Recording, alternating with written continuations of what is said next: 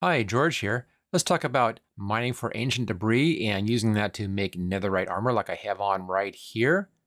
We'll come back to this big cavern I made in just a little bit, but first let's see what this whole netherite bit is all about. To work with netherite, you're going to need a few things over here. First, to make armor, you'll have to have a full set of diamond armor because you make netherite armor from diamond armor. You're going to need to have a furnace or a blast furnace to convert your ancient debris into netherite scrap like that. You need a crafting table in here. You'll also need a smithing table. This allows you to place your diamond armor over here and a netherite ingot right here. You can then use that to convert the diamond armor into netherite armor. You can get a smithing table by just crafting very easily. All we need are 2 iron ingots and then 4 any wood plank, and that gives you your smithing table right there. Now, starting in Minecraft 120, it's going to be much more difficult to make netherite armor. So if you're in 119 right now, do everything you can to get your netherite armor now. And that's because a new slot is being added over here, which is going to be a spot to put in a netherite upgrade. And you can only find that in Bastion Remnants. So it's going to be much more difficult to get that one piece of the puzzle right here. Then your armor goes here, and of course your netherite ingot goes right here. Let's now go into the crafting table, and we're going to craft the netherite scrap into netherite ingots. And to do that, it takes 4 netherite scrap, and it takes 4 gold ingots. Make sure you're gathering that gold as you go, and there's your netherite ingot. Now, it doesn't matter what order these are in. These can be in any place like this, anywhere around here. Doesn't matter.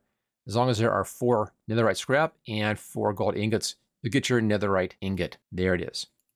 Now, to make netherite armor, you'll need your diamond armor. You just make a spot for that. There we go. And we'll take that helmet. Go to the smithing table. Put your diamond armor or diamond tool over here, or your diamond weapon right over here. And then place a netherite ingot right there. And that gives you your netherite armor, in this case, the netherite helmet. And again, once we get to 120, there's going to be an additional spot over here for the netherite upgrade, and you'll have to find that over in a Bastion Remnant. So much more difficult to get that at that point. So there's our netherite helmet. That easy to do. Just put that back over there. There we go. Let's now go and take a look and see how you can actually find that ancient debris in the first place in order to do all this great stuff here. Let's get down to level 15 here, Y15, and we're right here. This platform is at Y15, and this huge area right down here, this is what I dug out. Actually, I used TNT to blow out this whole big area in here looking for ancient debris. There's a spot over here, right down there, and another one off to that side. And in this whole area, I found 11 pieces, so it's pretty rare. But there are 3 main ways to mine for ancient debris. I'll show you my favorite one and the other 2 standard methods. Let's go right over here. Now here is Y15. A lot of people say what you need to do is to come down to Y15, mine along here at 2 high, and you'll find your ancient debris along that road. And kind of yes, kind of no. Y15, that's this floor right here, but it also happens above and below Y15. So what I like to do is to come down here to Y13, which is this level, and mine along this level. And while I was mining along here, I found a piece of ancient debris very close, right here actually, right about here. And that's how I was mining along like this, and I spotted that ancient debris right there pretty quickly and just dug that out. And notice how that's up at about Y18. So if I did the normal mining of just mining 2 high or 3 high, I wouldn't have seen it. I like going up as high as I can reach. So I'm mining out about 6 high, and I usually then will actually find a lot more that way just by the standard mining technique. Also, when you're mining, take a look around the piece because there may be more pieces right around it very close by. So make sure you look clear around and take out whatever you find there. Okay, the next way is to use TNT. That's what I did for this little spot in here. This is about 8 blocks wide, 8 blocks deep. And for my huge cavern, I just used a lot more TNT. The nice thing about TNT is it's relatively safe. You see it looks pretty good in here. We'll do one of those in just a second. Here's another TNT spot right down here. There's the Y15 level. I put that in for the Y15, and we're down here at Y13. I didn't find any ancient debris in either of those. Next over here is using a bed as an explosion. And you see the problem in here?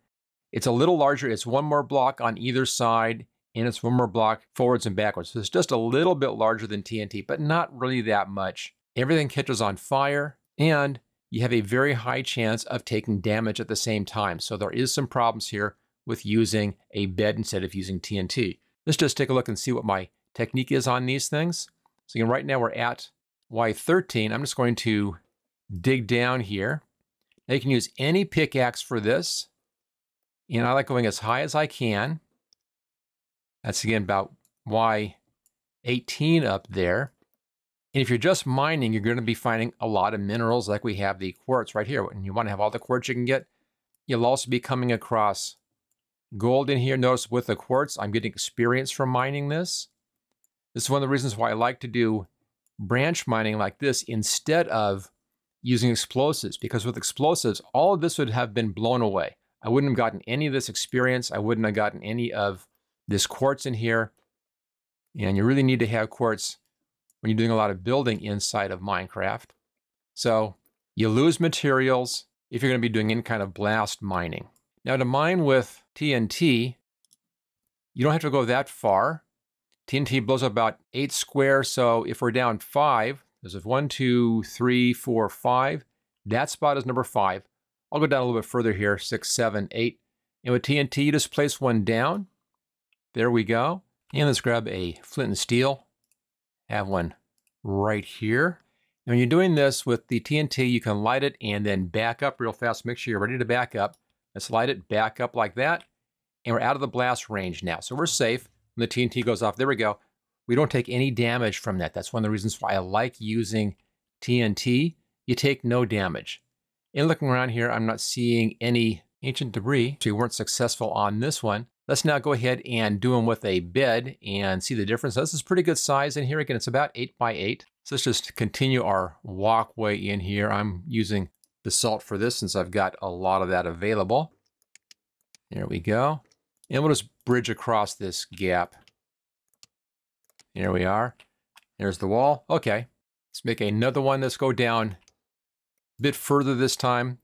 While I'm here, I'll just do my standard mining technique as high as I can reach. That way we won't be missing anything, just in case.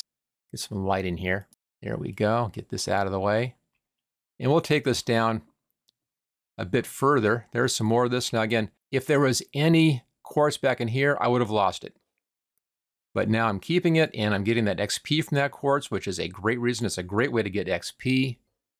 And of course, I want all the quartz I can get for lots of reasons. Let's take all of that. And we'll keep on going. Oh, that's not good. Let's see if we can get that blocked up here. There we go. That takes care of that. So I won't go that high, but that's going to cause a problem, obviously, when we use the bed in here in just a second. We'll take it down just a little bit further. Okay. And we'll go right down to here. That should be far enough. That's 1, 2, 3, 4, 5, 6, 7, 8, 9 down. We'll put our bed right there. Now the problem with the bed is because it has a blast of about 10, you need to get at least 5 away. So here's 1, 2, 3, 4, 5, and 6. We should be safe right back here. But notice I can't reach the bed from here. If I come a little bit closer, I can reach the bed from right here, but I'm at 1, 2, 3, 4, 5. I'm right within the edge of the blast. So let's see if we can make this a little bit safer. I'm going to put a block right here. Maybe that will protect us a little bit. We'll try. And when I hit this, it's going to go off instantly. There's no time to back up. Just like that. So that's a big problem with the beds is you're going to be hit by it. You're going to take some damage. I took a little bit right there. Not much since I have my Netherite armor on, which helps a lot. But if I'm looking around here, I'm not seeing any ancient debris anywhere in here. You have all these things to worry about. Fires everywhere, lava all over the place. So it's much more difficult to deal with this kind of stuff here when you're using the beds. Now, beds are cheap to make. You can get beds very easily. You can bring a lot of beds with you, but beds don't stack. Notice that there's no stacking on there. TNT stacks, making it easier to bring a lot more TNT. And you don't get that much of an advantage here with the bed, but you get a lot of these negatives coming along with it. So I really am not that interested in the bed technique. It's exciting. It makes a lot of fire. It looks really neat, but it's not really as safe or as useful as the standard TNT version. And I think in the long run, you get a lot more done with TNT than with the bed because you're not having to go in there and repair all that stuff. Okay, let's come down here and we'll take a look at how I do my favorite technique. Now we're on level 13 right now. And I brought this down 5 so that we're out of any of those blast zones down there. Won't be hitting any of that stuff. So here's 5. This is 13, that's 14, 15, 16. That one's 17. That one's 18, and I can just reach 19 up there. So I can get a lot covered in here with this technique. I'll tend to go from the bottom up. No real particular reason on that. I could go top down. And look at that right there. We just got lucky. And there's a piece of ancient debris, level 13. And we found it very, very fast. Now with all those explosions in there, in just what I was doing for this video, I found 2 pieces of ancient debris. Nope, 3 pieces of ancient debris. And I found all of that with the standard branch mining. All those explosions did me no good at all. I didn't find anything with the explosions, but I have found debris in here very quickly and easily just with the branch mining. That's why I tend to always do branch mining on this stuff. It's the safest, it's the easiest, and it works just as well. Okay, let's talk about chunk borders. I'm gonna first grab these, and I need to have either a netherite pickaxe or a diamond pickaxe. Take this one out as well. And again, make sure you dig around just in case something is kind of at an angle in there. And I'm not seeing anything else, so that was all of that. Okay, let's come back out here and take a look at my big excavation. This big thing in here. Now to these 3 areas down there, off to the right side, off to the left side. I found 11 pieces of ancient debris in that whole area.